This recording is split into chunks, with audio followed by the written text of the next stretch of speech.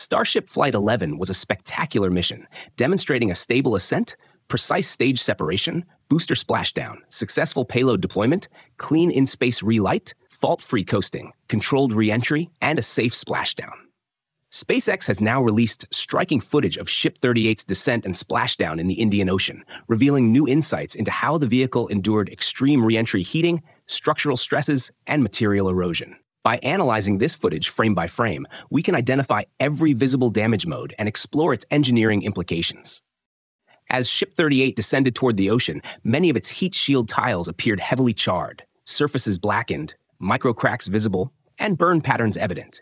However, it's important to remember that before Flight 11, SpaceX intentionally omitted tiles in specific regions, most notably in a 4-tile cluster, to evaluate how the vehicle handles tile loss or damage under actual reentry loads during future operational missions.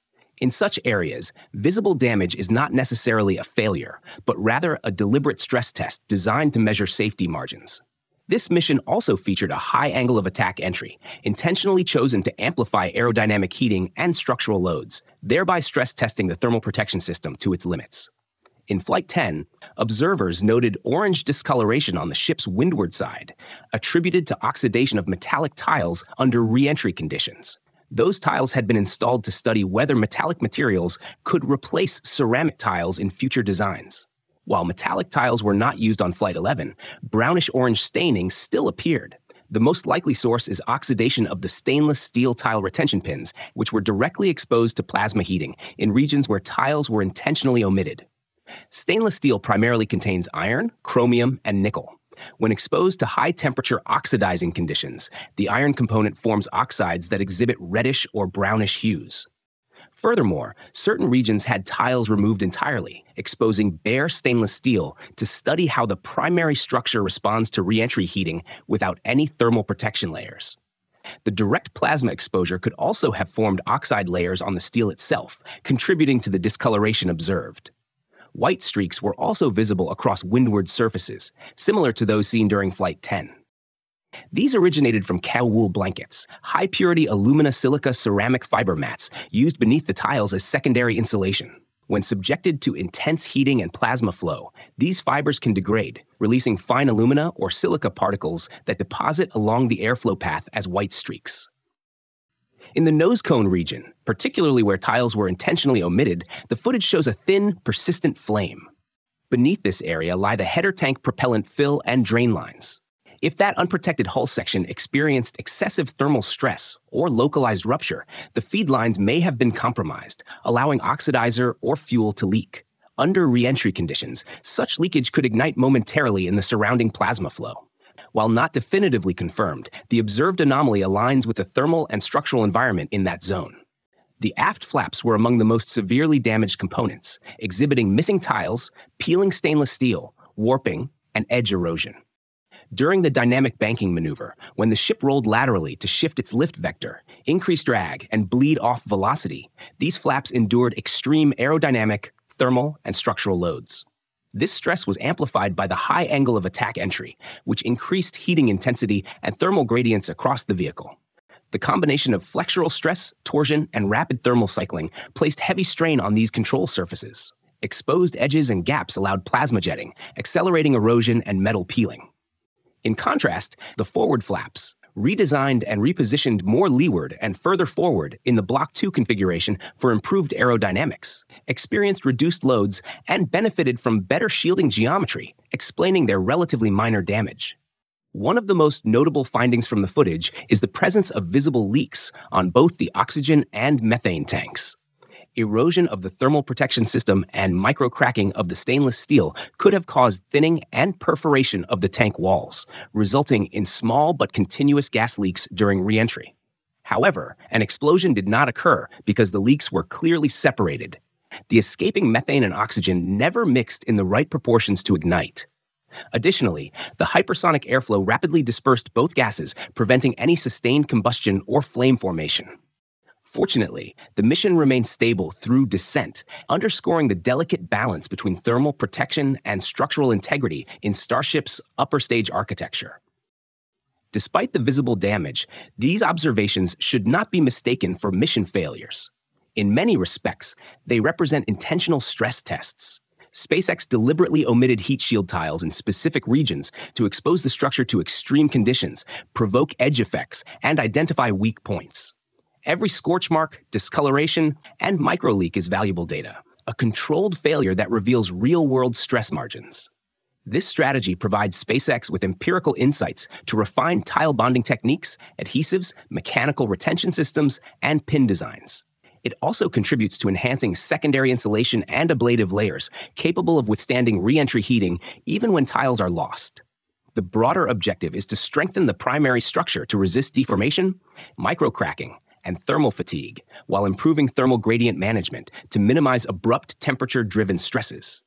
In parallel, SpaceX aims to introduce greater redundancies and safety margins around critical zones such as feed lines, propellant tanks, and structural transition areas.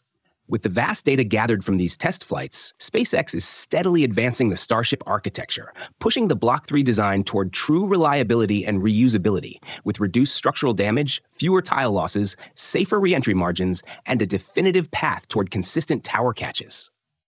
Responding to a post on X that highlighted how every Starship that began a controlled re-entry has survived intact, even with tiles intentionally removed in several regions, Musk emphasized that stainless steel has proven to be the right material choice for Starship's structure. It can withstand extreme thermal and mechanical stress, even when tiles fail or detach. He added that while significant progress has been made on the heat shield design, the tile system and its mounting architecture will still require many more flights to perfect. Flight 11 closed the chapter on Block 2 prototypes and opened the path for the operational Block 3 era, starting with Flight 12, where full reusability and orbital recovery become the focus.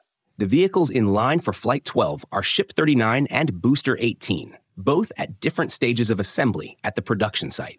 After finishing the heat tile installation, Ship 39's nose cone and payload bay section were moved into Mega Bay 2 to begin stacking with its tank sections. The Block 3 nose cone features several upgrades over Block 2, most notably in-space propellant transfer docking hardware.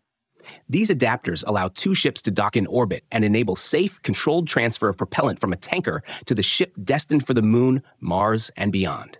Even though no in-space refueling is planned with Ship 39, these docking ports act as prototypes to gather data on how they endure launch, flight, and re-entry stresses. The nose cone also carries upgraded catch pins, intended to assist the ship's future landing on tower arms. Similar pins were installed on ships in Flights 10 and 11 to stress test their behavior under intense re-entry heat and structural loads. Meanwhile, Booster 18 is being assembled in Mega Bay 1. Its lower liquid oxygen tank section is already complete, and work has progressed to stacking the methane tank. The forward dome of the methane tank, now featuring an integrated hot stage ring, was moved into place early Tuesday morning. This new integrated hot stage ring marks a major step toward making the booster truly fully reusable. Until now, the hot stage ring was jettisoned after stage separation, requiring SpaceX to install a new one before every flight, a process that limited turnaround efficiency.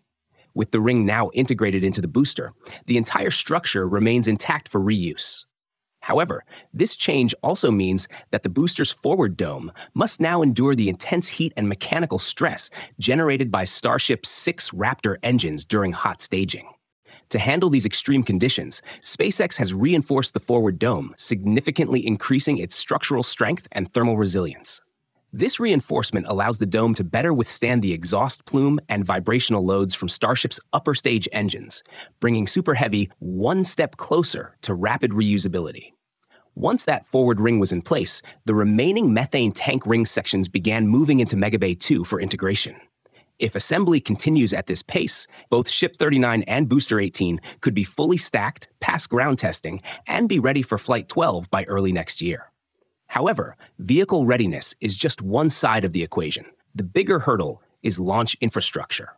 Flight 12 will not launch from Pad 1's orbital launch mount, which is incompatible with Block 3 designs. Therefore, the existing OLM at Pad 1 is being demolished and rebuilt to match Pad 2's upgraded configuration. Preparatory work has now begun at Pad 1 ahead of OLM demolition and pad upgrades. Teams purged all pad infrastructure with liquid nitrogen to safely clear the propellant lines and systems of any residual fuels. This ensures a safe environment for workers to begin dismantling the OLM and removing tower components that need to be replaced to accommodate Block 3 vehicles. Additionally, the carbon dioxide storage tanks and the deluge system's water tanks were emptied following Flight 11 to facilitate the upgrade work. Once the reconstruction and upgrades are complete, Pad 1 will resume supporting Starship launches and tower catch operations. In the meantime, Pad 2 will continue to handle all Starship flights. Progress at Pad 2 has been steady. One key milestone was installing the main propellant delivery hoses, connecting the booster quick disconnect mechanism to the methane and oxygen pipelines from the storage tanks. These large, flexible hoses will soon undergo extension and retraction tests to verify smooth BQD system operation. Once testing is complete, the remaining panels of the BQD hoods will be installed, marking near completion of both propellant interface systems. Shielding now covers nearly the entire gantry, protecting high-pressure lines, cryogenic plumbing, hydraulic systems, and electrical circuits interfacing with the OLM. The flame trench deluge system has completed several test rounds over the past month, with engineers gradually increasing flow, pressure, and duration. These stepwise tests verify every component, from pumps and pressurization units to drains and outlet manifolds, operates as intended. Future tests will ramp up to full capacity, culminating in a complete pad flooding trial that will activate both the flame diverter and launch mount water systems simultaneously, essential for protecting the rocket and pad from intense thermal and acoustic loads during liftoff. Another major upgrade involves the chopstick stabilizers, the mechanical arms that connect with ships and boosters before lifting and stacking operations to prevent swaying from wind and vibrations and ensure precise alignment. Pad 2 stabilizer arms have undergone multiple motion tests recently, during which the stabilizers, locking pins, and chopsticks were tested together in synchronized sequences, confirming cohesive operation. The final major component awaiting installation is the ship quick disconnect arm, currently at the Sanchez site. Crews have begun installing hinges and support structures on the launch tower in preparation. The arm is designed to support the ship QD system, providing propellant and power connections to the Starship upper stage. If progress continues at the current pace, Pad 2 should be fully operational by year's end, ready for the first Block 3 Starship flights, starting with Flight 12.